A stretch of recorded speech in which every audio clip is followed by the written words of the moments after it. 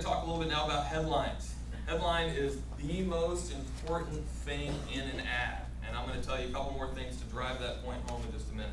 But first realize that the headline must catch attention. That's the main goal of the headline. The headline has to catch attention.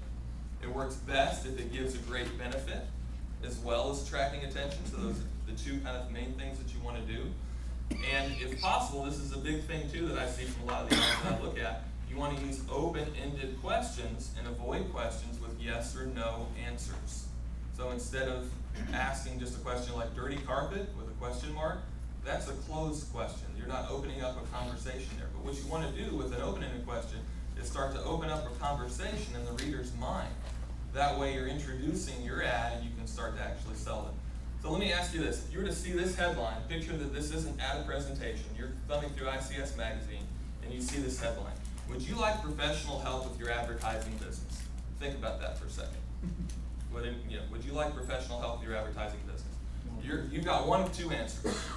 No or yes. There's no other, those are the only two ways that you can go with this.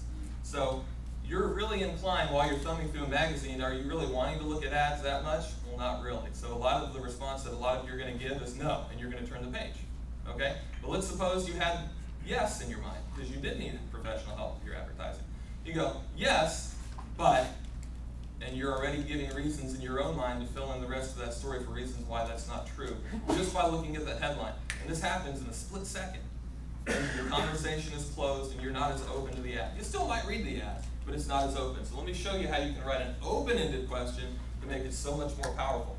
What would it mean to your business if you had professional help with your advertising? You see that? Right now, you're thinking of things that this could mean to your business if you had professional help with your advertising. The conversation is now open.